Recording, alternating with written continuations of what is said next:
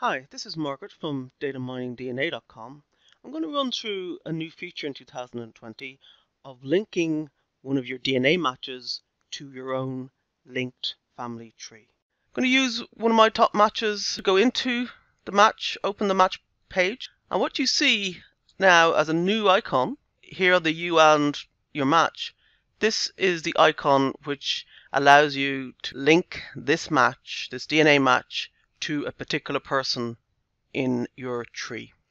So click on the icon, and then you have to go and find that person in your tree.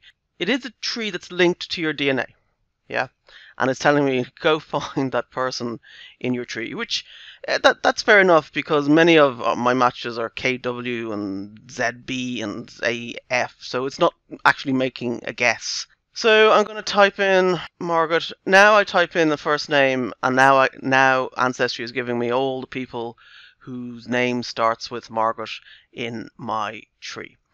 So I'm going to pick the person whom I recognize as being the correct individual in my tree.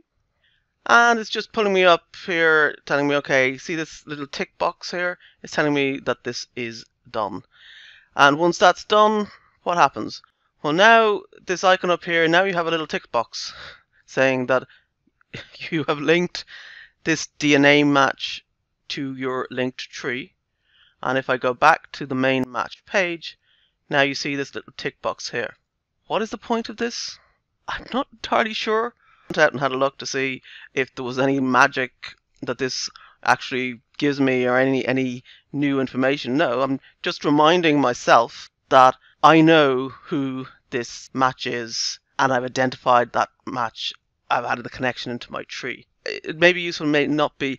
One of the things about Ancestry is sometimes they have a roadmap of new features. This might just be the start of something. We'll see. At the moment, it's just a visual reminder that we have made that connection.